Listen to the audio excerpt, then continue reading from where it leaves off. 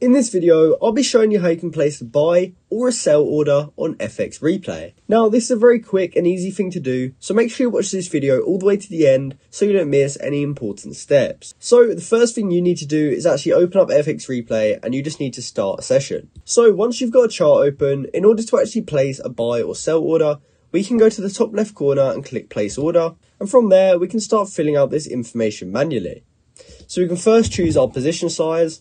We can then choose our entry, and we can also add a take profit or a stop loss if that's something we wanted to do. From there, you need to choose the side which you're on.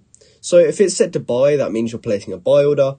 Then if you're set to sell, that means you're placing a sell order. From there, you can choose the type of order you want to make. So you can choose between market, limit, and stop. And once you've filled out all this information, we can click save. And as you can see, that now opened up a buy order. So that's how you can place a buy and a sell order on FX Replay.